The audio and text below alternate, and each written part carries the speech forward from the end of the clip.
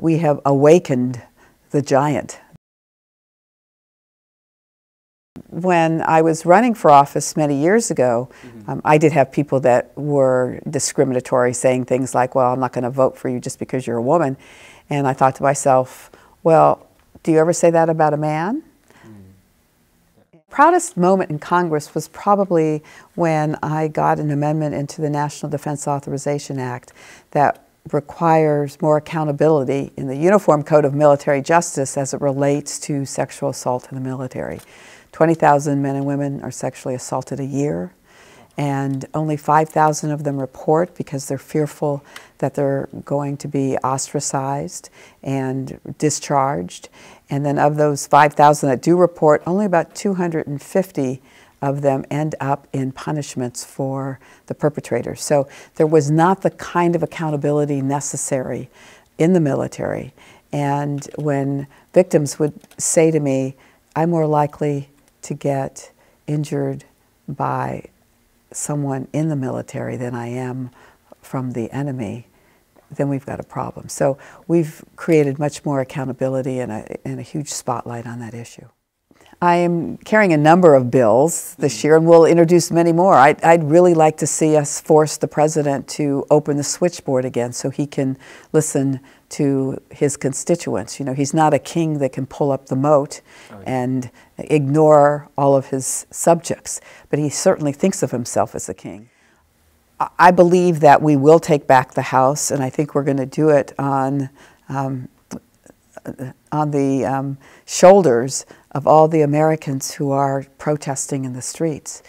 We have awakened the giant and the giantess, and I think that the president has already overreached to the point that you could make the case that impeachment proceedings are not outside the realm of possibility.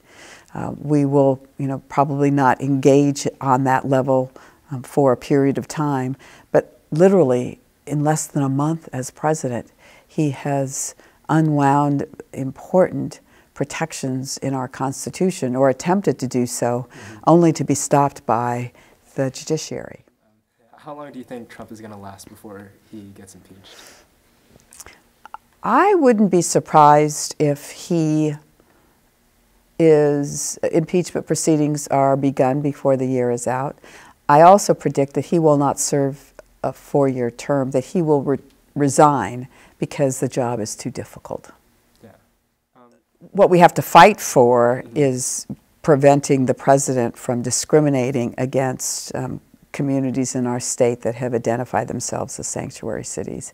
And I think that that will be an effective effort because, again, the president cannot impose on localities responsibilities and roles that are restricted to the federal government. So immigration and naturalization services are those that are undertaken by the federal government. You cannot impose a requirement on local police to do your job. Yeah. And you cannot penalize cities for being sanctuary in terms of all of the formulas that exist for funding, and a court which would strike that down immediately.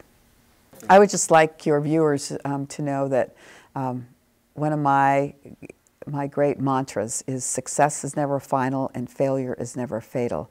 And Lowell is populated by a lot of superstars, and among superstars from time to time, your star may not be as high as someone else's. That doesn't mean that you aren't a great talent and should pursue your dreams.